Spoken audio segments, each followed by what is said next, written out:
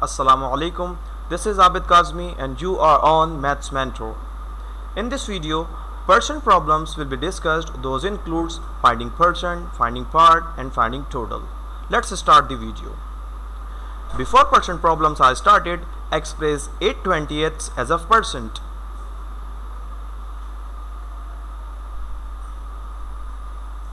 Eight twentieth is the fraction, that means 8 out of 20. Suppose there is a figure that is divided in 20 equal parts, and out of these 20 parts, 8 parts are shaded. This is what the fraction 8/20ths means. To express this fraction as a percent, this needs to be expressed out of percent. To divide this figure in 100 equal parts, each of these 20 parts should be divided in 5 more parts, because 5 times 20 equals 100, like this. Since this figure has now 100 equal parts, so its shaded parts can be counted to express this as a percent. Let's count together.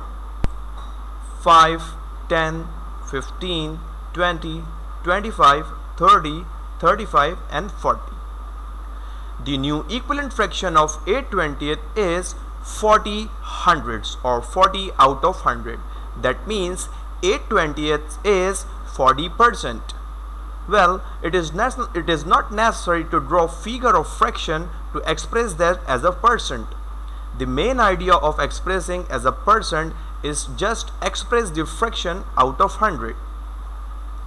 The denominator of 8/20ths can be converted to 100 from 20 by multiplying it with 5, like this. The same number is also multiplied with the numerator, so 8 times 5 equals 40. 40 hundredths is same as 40%. Now let's start discussing percent problems. When our percent problems are solved, these 4 numbers are dealt.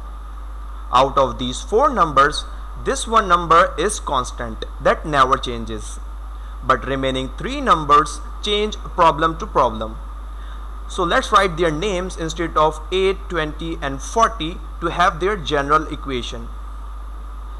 8/20th means 8 parts out of 20 total parts.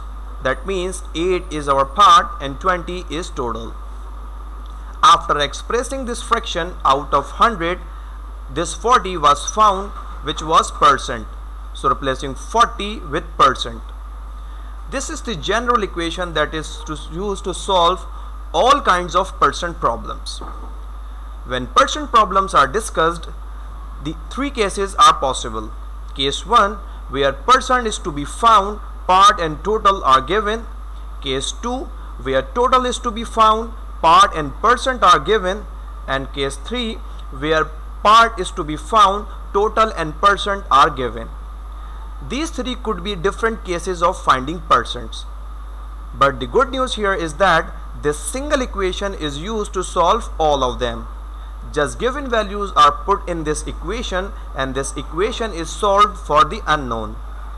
Next, keep this basic equation of percent problems up here and try to solve this question yourself. What percent of 25 is 15?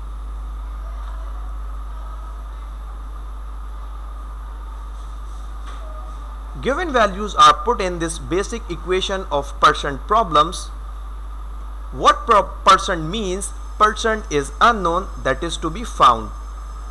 Of 25 means 25 is total and 15 is part here. Now we just need to solve this equation to find the value of percent. This has been already discussed how equations are solved for the values of unknown. If you have forgot, please stop this video and review the topic of solving equation first. Okay. To find the value of percent, this 100 needs to be removed from this side of equation. Since 100 is dividing percent, multiplying 100 on the both sides. This 100 cancels this 100 and percent is separated out on the one side of the equation. Now simplify the other side of equation for the value of percent.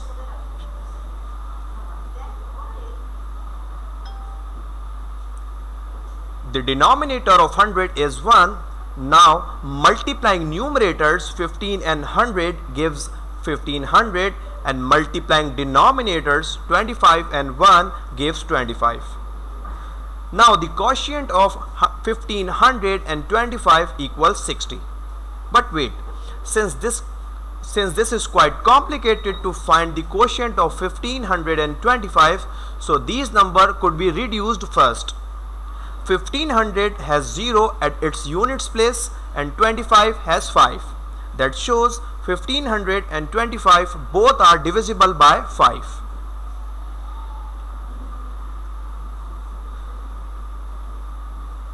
So reducing 1500 by 5 gives 300, and reducing 25 by 5 gives 5.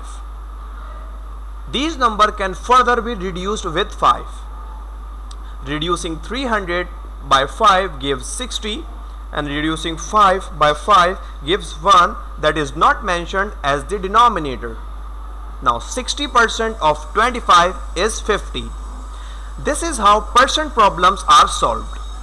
Next, pause the video and solve this question yourself. 25% of 8 is what?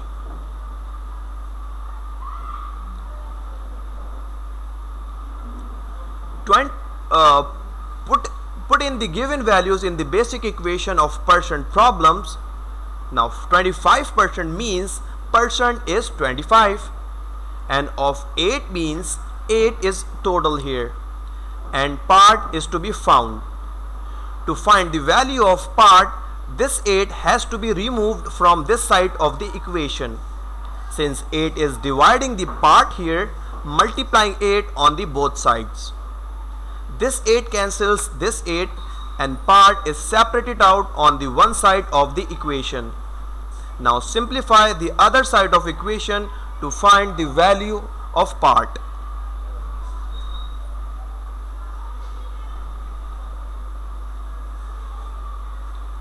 Multiplying numerators 25 and 8 gives 200, and multiplying denominators 100 and 1 gives 100.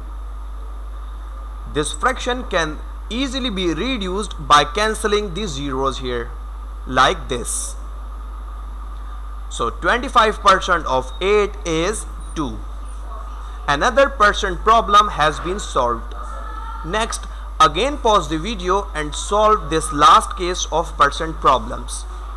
3 is 60% of what?